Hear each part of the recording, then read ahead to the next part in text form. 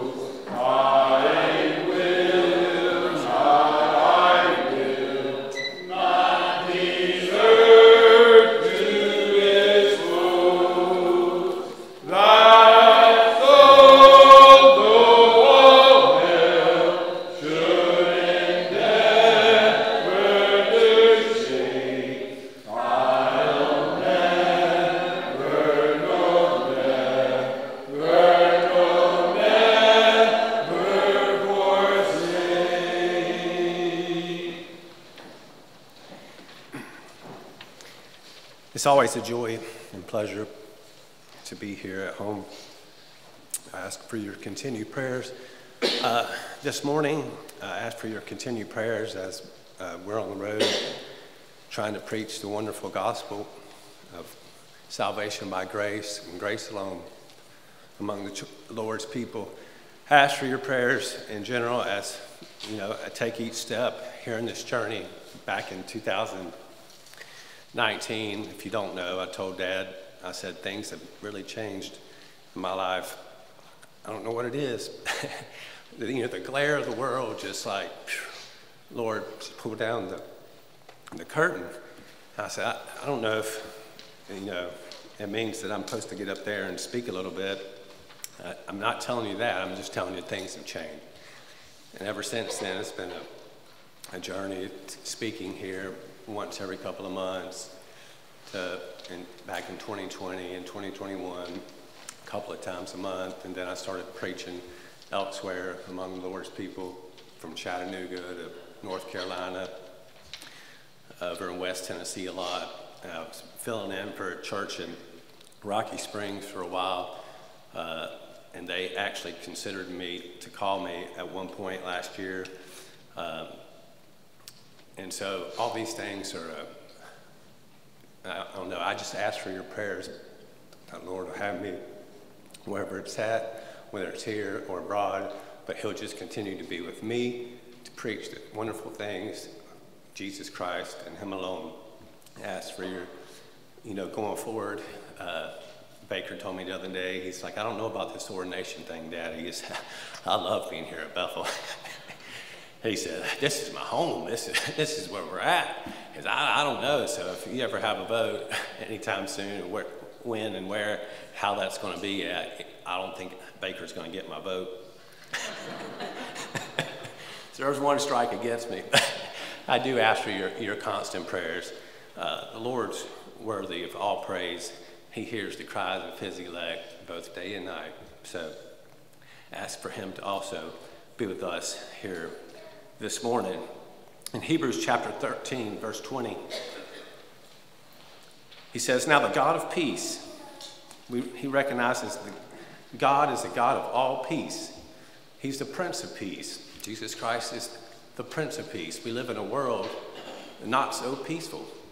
But here he declares the God of peace that brought again from the dead our Lord Jesus, that great shepherd. If a man desires the office of a bishop, he desires a good thing. He doesn't desire the office of an easy thing. It's not easy. You know, you have to be a workman that need not be ashamed, rightly dividing the word of truth. You know, I can't do this going forward through these years if I'm not in the Bible, rightly dividing the word of truth, being like the Bereans who searched the scriptures daily to see if these things were so. You know, it takes work. It takes effort. If I'm going to read out of the Bible and I'm going to read commentaries on the Bible and I'm supposed to be profitable unto the children of God, I've got to be a workman, not being ashamed, rightly dividing the word of truth. It's a work. It's not something that's easy. If he desires the office of a bishop, it's a good thing. It's not an easy thing. And that's why I ask for your prayers. That's why any gospel minister asks for your prayers. It's not just to fill time. It's a deep desire that your prayers, the things that he has studied and to show himself approved unto God, not to you. He's got a higher power. He's got the great shepherd of the sheep he has to answer to. He says, the great shepherd of the sheep. He is great. You think it's easy to just get up there, the gospel minister, and talk about how great God is. It's really easy. You know, it's the whole adage, if it was easy, everybody would do it. It's not an easy thing. The man of God needs your prayers. Psalms 147, verse 5, it says, great is our Lord, and of great power. His understanding is infinite. The Lord lifted up the meek. He casteth the wicked down to the ground. It's a wonderful psalm. In verse 1, he says, praise ye the Lord, or hallelujah. That's why we come to the house of God, to praise the Lord. Say hallelujah and amen to the one who got the job done. He sent forth his son. That's what he said. The God of peace that brought again from the dead our Lord Jesus, the great shepherd. He is the good shepherd. He is the great shepherd.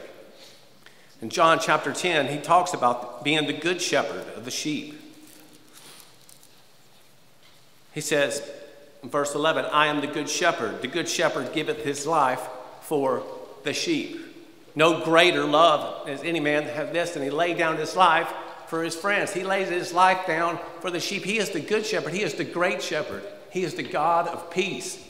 He made peace on the cross of Calvary when he reconciled us back to God. We were enmity against him. He is the God of peace. None can stay his hand or say unto him, what doest thou? What a great shepherd we have. I am the good shepherd giveth his life for the sheep. He goes on down, he says, in verse 14, I am the good shepherd and know my sheep. He knows his sheep. We know God knows everything. He's an omniscient God. That's a great God, an omniscient God, but he knows his sheep. He'll separate the goat from the sheep. He'll put the goats on his left and his sheep on his right. He is a great shepherd. He knows his sheep. He will not forget his sheep. We will not be cast out. We have many things we do here in this life that we deserve to be cast out. He will not cast out. He knows them. He loves them. He is the good shepherd, the great shepherd of the sheep. And know my sheep and have known of mine. As the Father knoweth me, even so know I the Father, and I lay my life down for the sheep. And he says, and other sheep I have of the Gentiles, he says, which are not of this fold, them also I must bring, and they shall hear my voice. They're going to hear the voice of God. Every elect child of God that comes into this world will hear the voice of the Son of God. You will not hear it audibly, but you'll hear it in regeneration when he comes into your heart. It's a guarantee. He is the good shepherd, and he knows his sheep, and they are known of him. He says, I must bring them there. He has in one shepherd. He says, therefore doth my Father love me, because I what? I lay down my life. He laid down his life for every elect child of God. It's a done deal. No man taketh it from me, but I lay it down of myself. I have power to lay it down, and I have power to take it again. That's a great power from a great God, from a great shepherd who careth for his sheep. He careth for you. He cared enough that he sent his son for you. That's a great shepherd. What a great shepherd we have. You know, David, through all his trials and all the things he did good and all the things he did bad, David was the apple of God's eye, but he understood some things. He said in Psalms 23, the Lord is my shepherd. It was personal. He's my shepherd. He's a great shepherd. I shall not want. There was nothing that he lacked from this great shepherd who careth for him, who bounds up the wounds. He gives sight to the blind, hearing to the deaf, preaches the wonderful gospel to the poor. That's a great shepherd. I shall not want. He maketh me to lie down in green pastures. They're not parched pastures and, dead grass because it ain't rain. He giveth the rain. He giveth the clouds. He giveth us all things. He careth for us. He maketh me lie down in green pastures. He leadeth me beside the still waters. He restoreth my soul. He goes on down to verse 6. Surely goodness and mercy shall follow me all the days of my life. Has he not been good to you all the days of your life? Dad's going through this house stuff. I've lost a big customer this week through work. But, those are little things. Those are just small things. The Lord is a great shepherd. He's taken care of me all the days of my life. We're about to bring in a Lawrence party of 6 here. He's been with us to this point. He's going to be with me until I draw my last breath, and I'll be with him forevermore because he cares for the sheep, and he will not lose a one.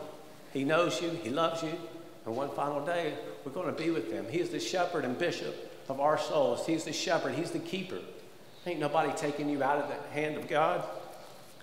That's what he says there in John chapter 10. He says, my sheep hear my voice, and I know them, and they follow me. And I give unto them what? Eternal life. He didn't offer it to you. We would never accept the offer. When we're dead in trespasses and sins, you can go to the grave and you can talk to somebody. They ain't going to jump up out of there. You can do whatever you want to. You can make it look real good. You can make it look real nice. You can entice. If you're dead in trespasses and sinners, you're not going to accept no offer, but he didn't offer. He gave eternal life to all the children of God. My sheep hear my voice, and I know them, and they follow me, and I give unto them eternal life. He told in the high priestly prayer, he says, thou hast given me power over all flesh, that I should what? Give eternal life to all them that thou hast given me. He didn't offer it, he gave it. He has power over all flesh, and he gives it. He doesn't offer it. I give unto them eternal life, and they shall never perish, neither shall any man pluck them out of my hand. That's eternal security of preservation of the saints. You're not taken out of the Father's hand because he is what? Greater than all. Great is the Lord and greatly to be praised. He is great shepherd. He is the great sheep. He is known as our great high priest. If you read over in Hebrews chapter 7, he talks about Jesus being our great high priest. The high priests in the Old Testament, they offered sacrifices not only for themselves, but for the people. But he's our great high priest. He is our great shepherd. It goes down in there in Hebrews chapter 7 and says, verse 24, but this man, he wasn't just a man, he was this man. He was the God man. He was the great high priest. They had to have a priest come in. When somebody died, another high priest came in. Another high priest came in. And ever his priesthood is from everlasting to everlasting. It says, but this man, when he continueth forever, hath an unchangeable priesthood. God is unchanging. He's a God that cannot change. He gives eternal life, and they shall never perish. He continueth forever an unchangeable priesthood. Wherefore he is able to save them to the uttermost that come unto God by him, seeing he ever liveth to make what? Intercession for those. He makes intercession for you and for me. He takes our weekly prayers and meekly prayers, not weekly, I mean daily prayers, but not weak as in like I'm not strong. He takes our meek and weekly prayers and offers up to a heavenly Father, a great high priest, a great shepherd. How wonderful is that? He makes daily intercession for you and for me. When we need it the most, he is there. He is one that cares for it. He bounds the wounds. If you see yourself lower than the lowest, he is greater than the greatest, and we can come to him for that strength and that power and the wisdom that we stand in need of on a daily basis. What a great shepherd. What a great high priest that made one offering and sacrifice forever. He hath perfected them forever, them that are sanctified. It wasn't by blood of goats and calves, but by his own blood he offered one time in the holy place. That's the one good thing about the Lord. It's by one offering and one sacrifice. It's by one man, Jesus Christ, who got the job done. By one, not by many, It's a monergistic work. He came, he delivered his people from hell. And that's where we were all going if it wasn't for the shed blood of Jesus Christ on the redemption on the cross. He says, for such a high priest became us. He willingly came down here to be with us, to be us. Well, what was the difference? He says, for such a high priest became us, who was holy, harmless, undefiled, separate from sinners, and made higher than the heavens, who needeth not daily, as those high priests, to offer up sacrifice, first for his own sins, and then for that people's. For this he did what? He did it once. He didn't have to do it again and again and again. We have to come to God on a daily basis, and he intercedes for us to ask for forgiveness, of what we have done that day, whether we have harmed a brother, whether we've harmed our wife, our sibling, whatever it is. You know, we have to come to the great shepherd. But when he did this, he needed to not do it daily as those high priests to offer up sacrifice for his own sins. He didn't have any sins. He was separate. And then for the people, it's where he did this once when he offered up himself. I'm telling you, Paul says, for as by one man's disobedience many were made sinners, so by the obedience of one shall many be made righteous. God's never lost anybody to suicide. He's never lost anybody to the surgeon. He's never lost anybody who's lost their mind. Here, I hope to keep my mind here for the rest of my life. You know, that wild Galilean, he was out of his gourd. Nobody even liked to come near him. But he had friends at one time. And the Lord, in his miraculous work, came down as the great shepherd, healed the man in his mind. He went back home praising the Lord. And that's what we should all do once the Lord has blessed us and shown us grace in our hearts and turned our stony hearts into a heart of flesh. We should live each day going out and telling our friends what good things the Lord has done for us. We have a great shepherd of the sheep, great high priest. He's just a great God. We talked last week or a couple of weeks ago about the great God. His ways and his thoughts are unsearchable. He's just a great God. I just wanted you to come away this morning to look for our great shepherd and the great high priest. We can come to the throne of grace, to that high priest. We can come to him. He careth for you. He careth for me. I appreciate your time this morning.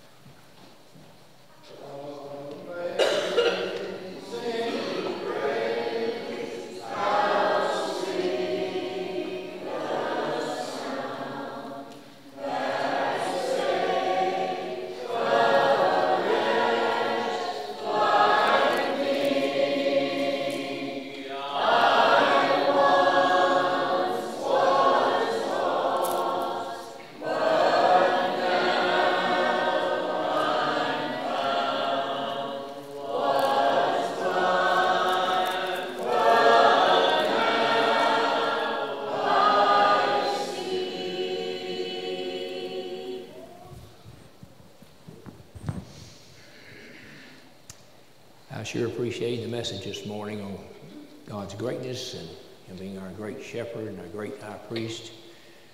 That's what Paul said in Hebrews chapter 4 to give us encouragement to press forward. He says, seeing we have a great high priest that's passed into the heavens, let us hold fast our profession. When you're getting weak and weary and kind of like a reed moving back and forth in the wind, just remember you're a great high priest passed into the heavens. And that should stabilize you and strengthen you to continue on in your profession of faith. Now, Brother Tim has been preaching to us on the greatness of God. I want to speak to you on the subject of covetousness. Now, I can see already you're excited about that. I can just see the smiles on your face, and we go from the great God of heaven and earth to covetousness. But hopefully the Lord will bless this in a way this morning to be beneficial to you and honoring to him. In the book of Hebrews, chapter 13, verses 5 and 6, we find where the apostle writes and says, let your conversation be without covetousness, and be content with such things as you have. For he has said, I will never leave thee nor forsake thee, that we may boldly say, the Lord is our helper. I will not fear what man shall do to me. The word conversation in the Bible usually means your personality, your outlook, your attitude, your overall conduct in life. It goes a lot further than just speech, a lot further than just words. So he says, let your conversation, he's talking about your overall life, be without something. Be without covetousness. In Luke chapter 12, verse 15, the Lord Jesus Christ said, beware of covetousness. And he said that right after a man came to him in verses 13 and 14. A man came to him and said, Lord, says, tell my brother to share with me the inheritance. And the Lord said to him, I made a judge over you. It's kind of an odd answer, but I think what I learned from this is there was no real perfect answer the Lord gave him, because the Lord knew there was greediness and covetousness in their hearts. So he then proceeds on to say, beware of covetousness. So that tells me this is a pretty important subject. In the book of Ephesians chapter 5, verse 3, he says, but let all fornication and uncleanness, all manner of uncleanness, and covetousness not be once named among you as becometh saints. If you believe you're God's child and want to walk in the pathway of discipleship, here's some things that should not be named among you. Fornication, for one, and the world glamorizes and glorifies fornication. Fornication is a word really that embraces all manner of immoral behavior. All manner of sexual sins is embraced in this word, fornication. He says, don't let it be named among you. All manner of uncleanness, don't let it be named among you. And don't let covetousness be named among you. Now, the first time the word covet or covetous is used is in Exodus chapter 20. And we have the 10 Commandments. Yes, the 10 Commandments are still in the Bible. They really are. They may be taken out of the post office, all government buildings and schools and all that. But it's still in the Bible. I read it today. I read it yesterday. I read it today. It's still there in Exodus chapter 20 and also in Deuteronomy chapter 5. The last commandment is thou shalt not covet. Now, the last commandment and the first commandment have to deal with transgressing God's law inwardly. The middle 8 have to do with that which is outward and physical. The first one and the last one deal with that which is inward and is a problem of the heart. The other 8 result in what is in the heart. As I said before, the heart of every problem is a problem of the heart. You'd just be amazed how many times the word heart is used in describing the emotions and the feelings and the behavior of people one way or the other, positive and negative. So the last commandment is that of being covetous. Now, I actually started to ask you this morning if you had a piece of paper, so I guess I am asking you, a piece of paper and a pen, and I'd say, now I want you to write down the 10 Commandments. Do you think you get all 10? You think you get all 10 down? I imagine some of you will get 3, 4, 5, 6, 7, 8, maybe hopefully somebody get 10 down. But there are 10 of them, and we need to be, aware of them and understand what they are. The Lord started off on Mount Sinai giving these 10 Commandments, the moral law of God. In the first one, thou shalt have no other gods before me. Very short. That deals with the inward. Then it says, thou shalt not make any graven image of anything, whether it's in heaven, on earth, or in the waters beneath the earth. You shall not bow down to them. That's outward. That's physical, as you see. Thou shalt not take the name of the Lord thy God in vain, done all the time. Anytime you use the name of the Lord and it doesn't bring honor to him, you use it in vain. Remember the Sabbath day and to keep it holy. It's one day out of every 7.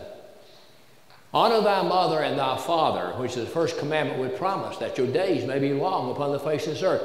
Young folks, listen to me. Here's a commandment that's got a promise with it. If you honor your mother and father biblically as you ought to, the promise is overall you got the prospects of living a long life here in this world. Okay? Then he says, thou shalt not kill. Thou shalt not murder. Thou shalt not commit fornication, adultery. Thou shalt not steal. Thou shalt not. There are some of the ones more people are more familiar with. He says, thou shalt not steal. Thou shalt not bear false witness. And then we come to number 10, thou shalt not covet. Now, I know parents, good parents, are going to sit their children down from time to time, and they're going to mention some of these 10 commandments. You know, the Bible says, the 10 commandments, you don't lie. You don't bear false witness. And the Bible teaches, you know, you don't kill. The Bible teaches, or murder rather. The Bible teaches that you're not to steal, you're not to lie, etc., etc. But how many sit down with their children and give them number 10? Thou shalt not covet. The Lord said more about covetousness than he did the other ones I've been mentioning here this morning. It was a sin of covetousness that made the Apostle Paul realize what a sinner he was. You go to Romans chapter 7 and you'll find where Paul is relating his experiences, all the feelings, all the emotions, and everything that he went through after his Damascus Road experience. He didn't go through any of these prior to that, but he did after that. And he said in verse 7, he says, I had not known the law, he says, except that it said, thou shalt not covet. Now, I won't go in details in that 7th chapter this morning, but basically what Paul is saying right here is after the commandment came, you know, sin revived and I died, is here that Paul recognized I'm a sinner inwardly. Don't you? You know Paul knew the 10 commandments backwards and forwards. Paul could write the 10 commandments out, I'm sure, not miss a one. I'm sure he could quote all the 10 commandments, but it was when God's commandment of life came to him on the Damascus Road that he saw himself to be a great sinner. And he doesn't list fornication. He doesn't list stealing. He doesn't list lying. He lists the sin of being covetous. That's what made him realize that, hey, I'm a sinner inwardly. I may, you know, when he gives his experience in different places, in the Philippian letter, for example, he speaks about he was a Pharisee of the Pharisee. As touching the law, he was blameless. Paul thought when he was Saul of Tarsus that he kept the law to a jot and a tittle, had every T crossed, every I dotted. But after the Lord arrested him on the Damascus Road, he showed him what a great sinner that he was. He lists the 10th sin here, the 10th commandment of God, thou shalt not covet, as the one that stirred his mind, stirred his heart, and made him realize, hey, I can sin inwardly as well as outwardly. The Lord taught these lessons in the Sermon on the Mount. You come to Matthew chapter 6. He says, you have heard it said, thou shalt not commit adultery. Yes, it's one of the 10 commandments. He said, I say unto you, if a man look upon a woman and lusteth after her in his own heart, and lust after her, he's committed adultery in his own heart. He says, you've heard, thou shalt not kill. He said, but I say unto you, if a man is angry with his brother without a cause, he's in danger of the council. As you hear the Lord equates being mad, angry without a cause. Somebody says, did not the Lord become angry? He did. When he drove the money changers out of the temple, he was angry. The Bible says he was, but it wasn't without a cause. If thou art angry with thy brother without a cause, then you're in danger of the council. He takes anger with a brother without a cause and murder, he puts them on the same level. So the Apostle Paul uses this 10th commandment here in explaining his experience in Romans chapter 7. Now, in the book of Matthew, chapter 20, Mark 10, and Luke 19, you're going to find a story about a man we refer to as the rich young ruler. And when you put all three of these together, you find where this young man come running, he knelt down at the feet of Jesus Christ and addressed him as master. He says, Master, what good thing shall I do? Good master, what good thing shall I do to inherit eternal life? In his mind, there had to be some good thing that he could do that he would inherit eternal life, and he come to the Lord Jesus Christ and addressed him as good master. The Lord then asked him a question. Why callest thou me good? There's only one good, and that is God. Now, there's a lesson for us on man's depravity. How many times you've heard people say in your lifetime, well, there's a little bit of good in everybody. That is not true. That is absolutely not true. Until the Lord borns you the Spirit of God, there's nothing good inside of you. Trust me. That's not true. They got it way outside the Bible. Left of Genesis, right of Revelation. They didn't get it in the 66 books, I can guarantee you that. So the Lord is saying, why callest thou me good? There's just one good, and that is God. Do you recognize me as the Son of God, God manifest in the flesh? You know, he never really got an answer to that. The Lord just asked him that, and he says, thou knowest the commandments. And then the Lord gives him commandment number 6, 7, 8, and 9. And then commandment 5. That's the way he did it. He didn't give him commandment 10. And the rich young ruler says, well, I've observed and kept all these from my youth up. He was a confident young man, wasn't he? Now, we know he had wealth, we know he had power, and he had, authority, and he had youth. And as I've said before, you may have youth today, but come back in 30, 40 years and tell me you still got youth. You will lose youth if you live out a normal lifetime. You will lose youth, okay? So don't get so caught in about that. You know, sometimes it just really gets me when I hear some young person disrespect an older person and call them old man or old woman. The very thing they hope to be one day.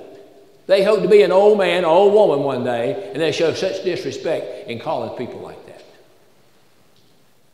So, he gives them these commandments. He says, I've observed these from my youth up. I don't know how old the man was, but he's pretty confident. And then the Lord told him this. He says, well, you lack one thing. He said, well, let me know what it is. He says, go and sell all thou hast and distribute and give to the poor, and come and follow me, and ye shall have treasure in heaven. Now, he's not talking about eternal heaven here. He's talking about the kingdom of heaven here. So he says, go and sell what thou hast. So what did the young man do? The Bible says he went away very sorrowful because he had great possessions. He'd accumulated a lot. This man here didn't understand what the Lord taught back earlier in Luke chapter 12, that a man's life consisted not in the things which he possesseth. That's not where your life is at. Your life is not in more money. Your life is not in material possessions. It's not in a newer house, a newer car, and all these kind of things, and your clothes. That's not where your life is. Your life is in things that money cannot buy. And when a person becomes so obsessed with things that money can buy, he will lose the things that money cannot buy, which are the most important things. Those are the real treasures in life. What did the man do? The man went away very sorrowful. He come to the right man. Why he asked this particular question, I don't know in particular, but that was what was his understanding. He thought there was some good thing. But the Lord showed him here that there was no good thing he could do. He could not keep the law in total perfection. I think that's what he had in mind. He kept this one, this one, this one, this one. The Lord said, we lack one. The Lord withheld number 10 on purpose. He gave him here the commandment of being covetous. This young man apparently had exercised covetousness in times past. He had accumulated a lot of things. He was very rich, but he went away very sorrowful. I believe his sorrow was in proportion to the riches he had. He was not willing to do what the Lord Jesus Christ said. But here is a statement that Mark makes. Matthew and Luke do not, but it's very important. The Bible says, the Lord beholding him, loved him. And the reason I emphasize that is because there are some people who would teach this lesson to God's people and show that this man fell short of doing something to obtain eternal life. He went away and wound up being lost. But I can tell you he was not lost eternally because Jesus loved him. Here's one of God's little children come to the Lord. The Lord loved him. He's mixed up here all right about certain things. And the Lord showed him that he could not keep the law of God in perfection. Therefore, there was no good thing he could do to inherit eternal life. But if he wanted to have joy in the kingdom, he needed to sell what he had, distribute it to the poor, and come and follow me, and thou shalt have treasure in the kingdom of God here. Behold, the Lord loved him. I can assure you, if the Lord loved him, he was one of his. If the Lord loved him, he was an heir of promise, a joint heir with the Lord Jesus Christ. The Lord loved him. He was an elect child of grace, elect child of God. But he went away sorrowful. He didn't go away happy. He came to the right man who always has the right answers. I've never taken anything to the Lord and got a wrong answer. Have you? You never will. The answer the Lord gives you will always be the right answer. He gave him the right answer. And the disciples were standing by watching all this, listening to all of this. And the man went away. That just left the Lord and the disciples, and they were astonished at what they just heard and the lessons that the Lord had just taught this man. And they were amazed. If this rich young ruler couldn't do something to be saved, then how can a man be saved? And the Lord explained this to him. He said, how hardly shall they that have riches enter into the kingdom of God? Then he explained it further. He says, those that trust in riches There's a difference in having riches and trusting in riches, you see. He says, for easier for a camel to go through the eye of a needle than for a rich man to enter into the kingdom of heaven. He's not talking about eternal heaven. He's talking about the joys of God's kingdom in this earth. I explain the kingdom of heaven like this, or the kingdom of God. There is always, when it comes to a bank, there's always headquarters for the main office. And then they have many branches. And you may go to a branch here and a branch there, but you haven't gotten to the main office. The main office of God's people is heaven. The branches of this is the kingdom of heaven, the kingdom of God. This man went away sorrowful because he was guilty of being covetous. And it cost him great joy that he could have had if he'd just done what the Lord told him to do, but he couldn't bring himself to separate himself from it. He couldn't bring himself to part from these material possessions that he had accumulated. One thing that young folks need to learn when you get a job, start making money. I'm along with Dave Ramsey on this. I was with this before I even heard about Dave Ramsey. When you start making money, you got to do something with it. And some people, yeah, spend it. Spend it. Well, you got to spend some of it for sure. You got to pay bills. You got obligations, responsibilities. But you need to also set aside a certain amount to save. And you always need to set aside a certain amount to give to the Lord's church, the Lord's kingdom here. That's three things you need to divide your money up when you begin to budget it. Now, you may have seen Mom and Daddy put money in that collection plate over the years. That's great. Now, you start working, you need to follow suit. They set forth the great example, you see. This man went away very sorrowful because he wasn't willing to do what the Lord told him. He couldn't bring himself to separate himself from these material possessions. Now we come over to the 12th chapter of the Gospel of Luke. And here's where the Lord said, beware of covetousness, for a man's life consisteth not of the things in which he possesseth. He said there was a rich man. Now when you read the book of Luke, watch out for the rich men in Luke. Luke specializes in speaking about the rich.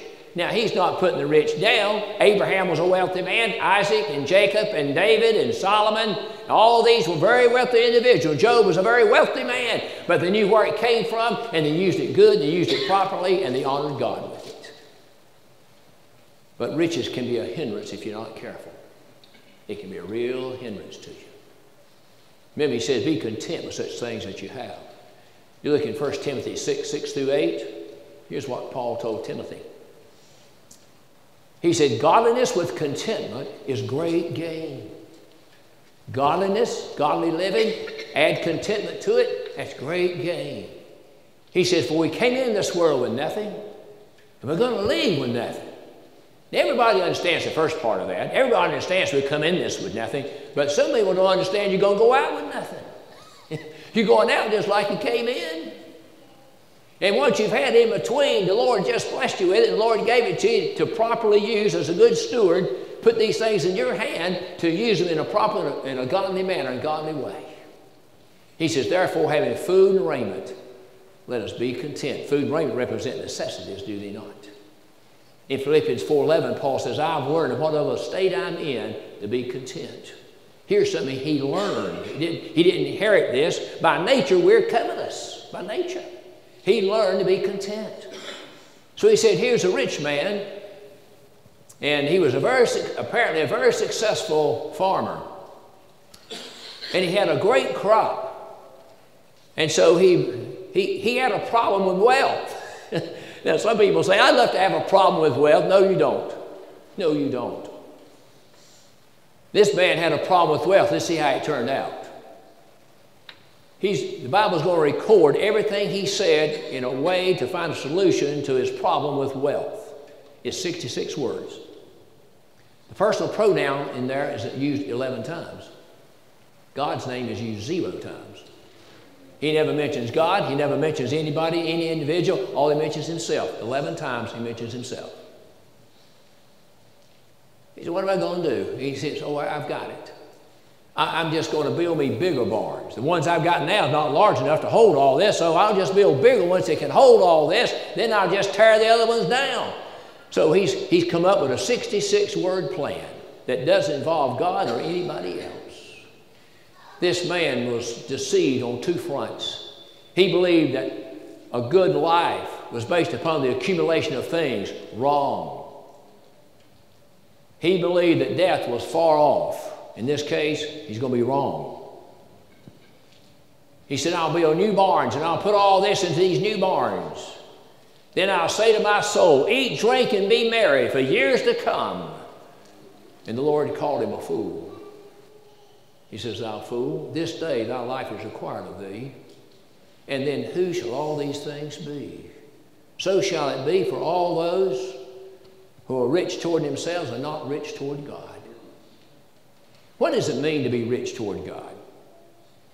I believe it means that you honor God, that you thank God, that you recognize that God is great, that you recognize the blessings of God that's come into your life. You recognize every bite of food that you eat is because God has blessed you to have it. You recognize every suit of clothes you put on, every pair of pants, every shirt, every dress, every pair of shoes that you put on, God's blessed you to be able to do it. It means that wife sitting beside you, that husband sitting beside you, those children and grandchildren that's right there, God has given them to you. You recognize it and you honor Him for it and you praise Him for it and you glorify His name for it. You set aside those things that might hinder you in the house of God, in the church of the Lord Jesus Christ, and you fill your seat here to sing praises unto Him. That's being rich toward God. You pray and you thank God every single day. I've said before that you pray at least 5 times every day, at least 5. When you get up in the morning, when you go to bed at night, if you eat 3 times, you pray 3 times at every meal. That's a total of 5 times that you talk to God in prayer, thanking Him and being rich toward God. So easy to take so many things for granted, isn't it? So easy to take the sunshine and the rain. So easy to take the accessibility of food. You just go to the grocery store and you buy ones, get one free. That's what I do. Some people make a grocery list. Mine is buy one, get one free. I'll take that. I'll take that one. You know, sometimes I like to play the game. Brother Silas Ford, name he's called it, Cart Don't Stop. He goes shopping with his wife and at the grocery store. He has a cart. It don't stop. Every time it stops, it costs him money. So you've got to put it in fast. Cart don't stop. That's not a bad game to play. You come out with a lesser bill at the end. Anyway, this man was deceived on these 2 fronts. He said, thou fool, this day thy life shall be required, then whose things shall all these things be? We come over to the Old Testament.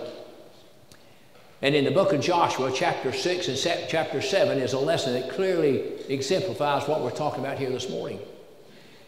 We find in chapter 6 where God has told Joshua that He's given him the city of Jericho, given him the king and all the men of valor. And then He gives him all these instructions, and we find in verse 18 where He says, thou shalt not touch the accursed thing. The accursed thing was anything anybody touched and took away from there, because everything, all the spoils, was to go to God and go to the house of God and into the temple. Everything. No one was to take anything for themselves. So God blessed them. They conquered the city of Jericho. That wonderful story of, you know, how they marched around the city 7 times on the 7th day, you know, and the walls fell flat. And they're sky high and they're rejoicing. And then the next city for them to approach is a city called Ai. And it had far fewer people, didn't have great walls or anything else. And so their battle plan was, well, we don't have to send the whole army. We'll just send a few up here, a few thousand, they'll take care of that. They went and they got defeated. Oh, this disturbed Joshua greatly, and he went to the Lord with it. And the Lord revealed unto him that somebody had taken of the accursed thing, and until that person was identified and dealt with, they would never win another battle. That's a lesson also to show how God, in His plan, defeated the great city of Jericho, but the children of Israel without God couldn't defeat just a few people in the city of Ai. So we find where Joshua does some inquiring. And Joshua did some investigating. I'm skipping a lot of stuff here. Did some investigating. And lo and behold, finds out there's a man by the name of Achan, or Achan, A-C-H-A-N, There's the guilty party. And here's what he said. He says, I have sinned. He says, when we took the city, he says, I saw. Now notice, I saw, because covetous always begins with eyesight. I saw a goodly Babylonish garment. And I saw X amount of shekels of silver, and a wedge of gold that weighed 50 shekels in weight. He says, I saw, I coveted, and I took. Notice the steps. I saw, I coveted, and I took. He didn't think anybody knew, and they didn't, but God did. God knew all the time who it was. But Joshua and them investigated and found who it was. Let me tell you what the price was for doing that. The children of Israel lost many, many men in that battle of Ai because God withdrew his presence. Then Achan and his family were all slain. Don't think you live on an island by yourself. Everything you do affects other people. You'd just be surprised how many people your actions affect in life. Notice all here, people died as a result of him looking, coveting, and taking, and trespassing against God, taking the accursed thing. When Joshua determined who it was, the situation was taken care of, and they all lost their life, then they went up to Ai, and they fought, and they won the battle.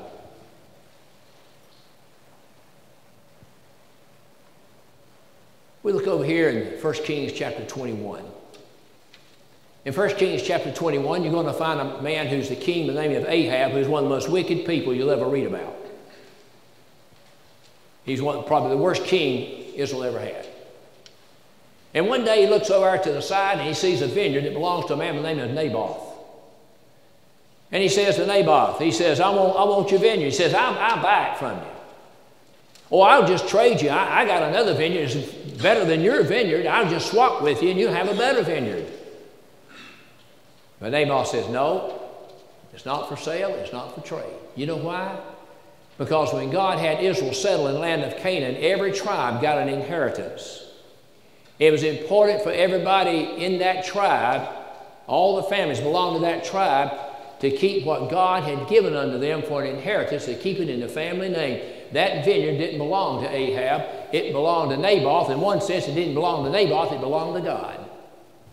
Naboth was an honorable man. He says no. But you know, Ahab, he's got a wicked wife. It's not surprising this wicked man would have a wicked wife, her name is Jezebel. You know, I've said this before, brother. The Lord blessed us with 4 children. We named them all biblical names. David, Timothy, Mark, and Sarah. When you look at the people we named them out from the Bible, these are all commendable people, right? I would never name a son Ahab. I would never name a daughter Jezebel. He may have a good ring to it, but I can guarantee you it doesn't. You wouldn't name somebody just because they're in the Bible. You wouldn't name your child that. So Ahab and Jezebel, they're a team. I'm telling you, they're a wicked team. And Jezebel says, well, here's what we'll do. Says, you're the king. It didn't matter if he was the king. It didn't belong to him. But you see, he coveted it. Now, this is a common practice among the wicked. Remember what I said in the beginning, Ephesians 5:3, don't let it once be named among you as becoming saints.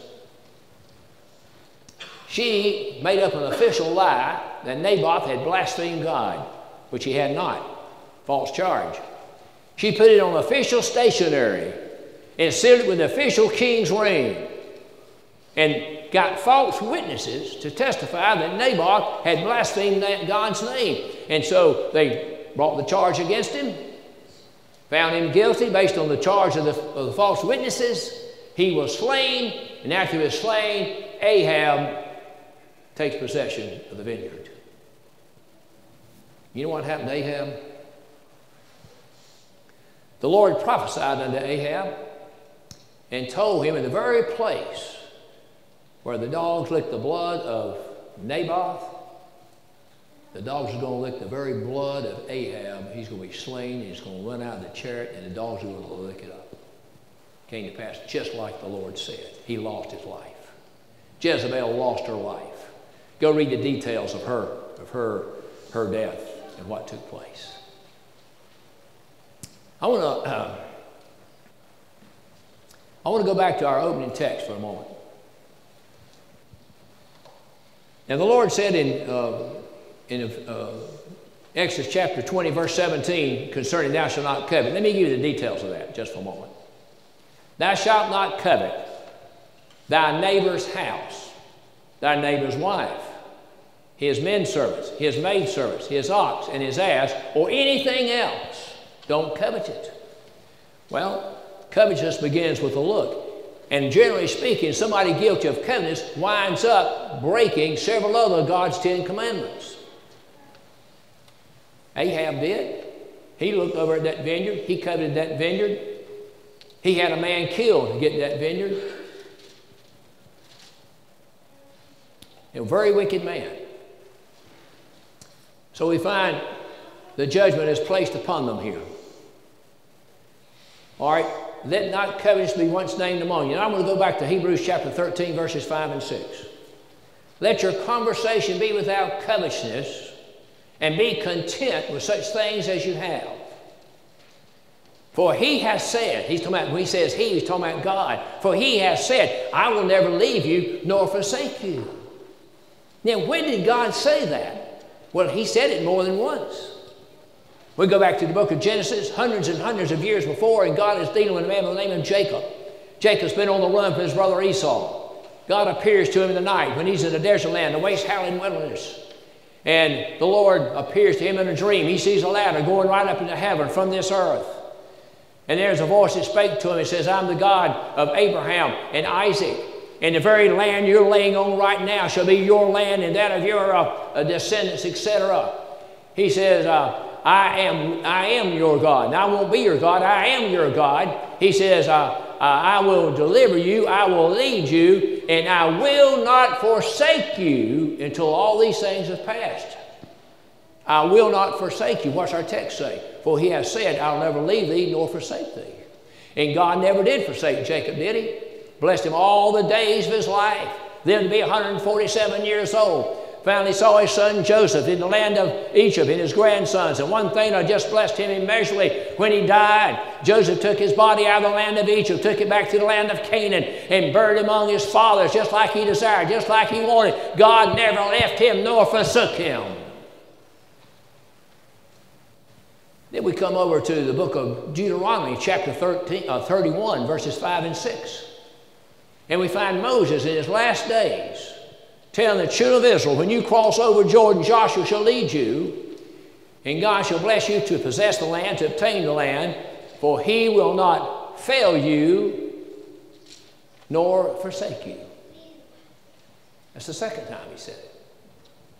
And then I come to a third time in the book of Joshua, chapter 1, verses 5 and 6. And the Lord is speaking directly and specifically to Joshua. And he says to Joshua, he says, as I was with Moses, so I'll be with you. Now that's a handful right there, isn't it? Because Joshua had been right beside Moses for years, down in Egypt, the 40 years in the wilderness. Now Moses has died and God has buried him, and God has chosen Joshua to walk in his footsteps. As I was with Moses, so I'll be with you. No man can stand before you. As I was with Moses, I'll be with you. I will never fail you nor forsake you. It's the third time he said it. So what's our text say? Let your conversation be without covetousness, and be content with such things you have. For he has said, God has said, I'll never leave you nor forsake you. So what am I to understand by that? If God has promised he's not going to leave me, if God has promised he's not going to forsake me, and I put my trust in God and depend upon God, I should have no desire to covet things that belong to somebody else. Everything I have is sufficient for me. God will be my sufficiency. And then he says that we may boldly say. Now we can boldly say something based upon what God has said. God has said, I'll never leave you, I'll never forsake you. And in the Old Testament example, we got to use the expression, I'll never fail you. So my question to you is this today. Has God ever forsaken you? Has God ever failed you? Has God ever left you? If I was asked for a show of hands, I'd be totally shocked if I saw somebody raise it. Has He ever left you? Has He ever forsaken you? Has He ever failed you?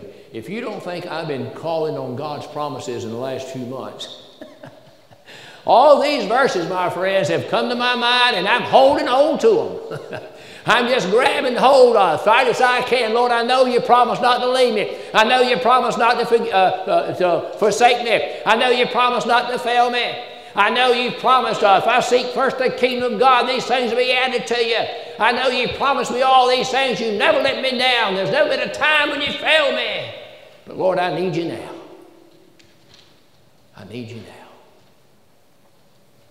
That I might boldly say, the Lord is my helper. And I will not fear what men shall do to me. Do you see the flow? You see the understanding of this? You see how your conversation should be without covetousness?